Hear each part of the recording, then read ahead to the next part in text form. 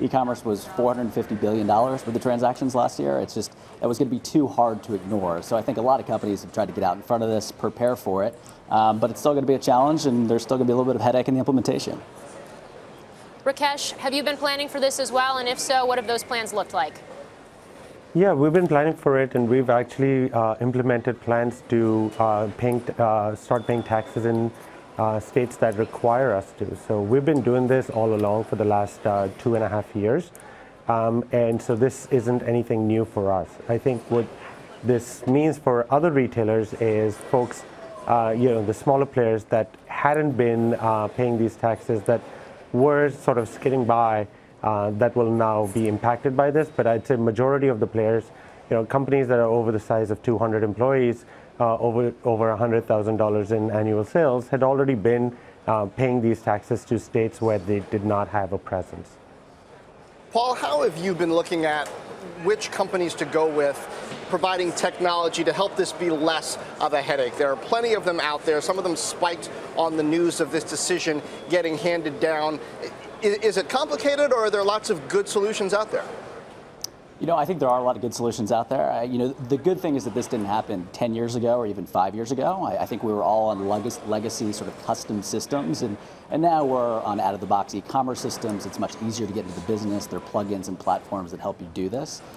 So, I do think we have an ERP system, NetSuite, that we like, that's been very helpful. There's obviously a handful of other solutions out there that people can use, which is great. That being said, if you're a small business just getting off the ground, as so many e-commerce startups are, you're 1, you're 2 people, it's not necessarily the technology implementation that's going to be challenging. It's going to be registering for a business license in each state and taking the time at the end of the month to get that right and pay those taxes. And the biggest issue for those businesses is maybe once they get all the administration done, is still making sure that's accurate and navigating that properly, because that's the most detrimental thing that could happen.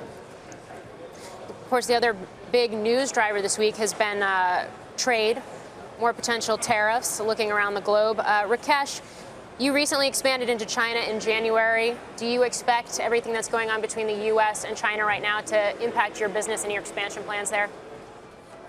I mean, for us, the trade tariffs haven't really done anything negatively yet. But if these trade wars continue, with China doing more retaliatory tariffs and Trump continuing to stay on that course, this could impact what we pay for products, what consumers actually pay for products. Ultimately, it's the consumer that has to suffer from the increased tariffs on any of the products that get imported.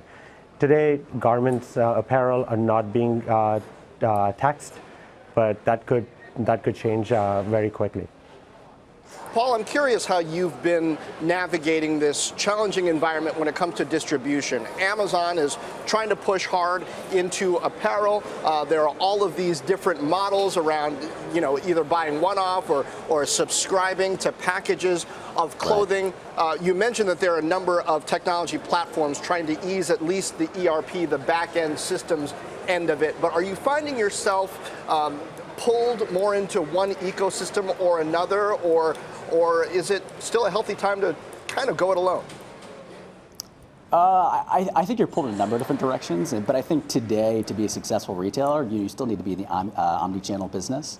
Granted, the majority of our business is e-commerce, but we still have a network of our own stores and then national retailers throughout the country. We sell a luxury dress shirt. We think that fits better, feels better, and lasts longer than anything else in the closet, but we do that specifically on our own product, which I think helps shields us from some of Amazon and some of those other competitors. So it's an important piece, I think, to be involved in a handful of different channels, and for us, even this legislation might even be helpful for us with some of our higher end specialty men's retailers that no longer see our e-commerce site as competitive, but now in a playing field, and they might be more willing to take us, and our goal is to get our shirts on people's backs, because then that's when we think they become customers. Hey there, thanks for checking out CNBC on YouTube. Be sure to subscribe to stay up to date on all of the day's biggest stories. You can also click on any of the videos around me to watch the latest from CNBC. Thanks for watching.